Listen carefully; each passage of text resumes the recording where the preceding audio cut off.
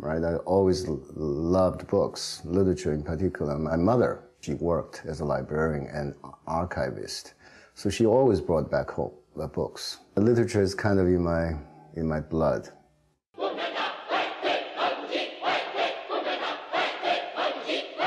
The big part of my personal history is the Cultural Revolution. 6 members of the family were scattered at 5 different places. That was called by Mao the re-education of the youth. And so 2 years on the farm in the commune, 2 years building the railway.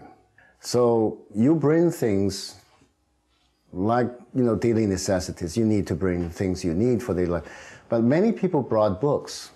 I brought several books, including Crime and Punishment and Notes from the Underground by Dostoevsky.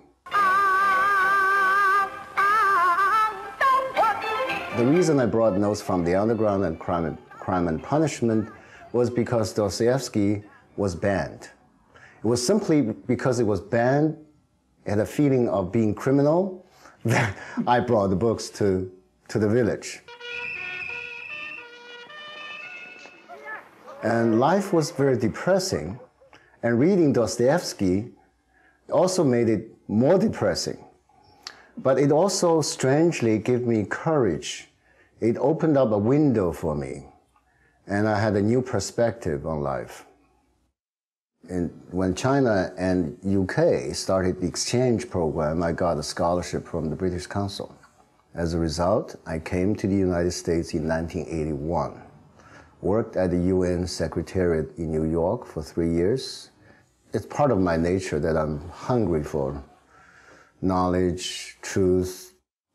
I think teaching at Cal State LA has given me all kinds of angles from which I could understand scholarship. And I think that my students give me a lot of inspiration. I learn a lot from those students.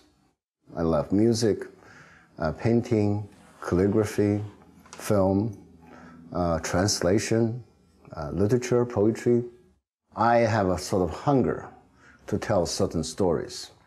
Stories of the Cultural Revolution, which is always being kept under the lid and still a sort of open secret. Teaching is to be yourself in a certain sense. If you are who you are, you can't help but, convey that unrevealing part of me, which shows my past. The fact that I'm a traveler, I'm a diasporan, a translator. Mm-hmm.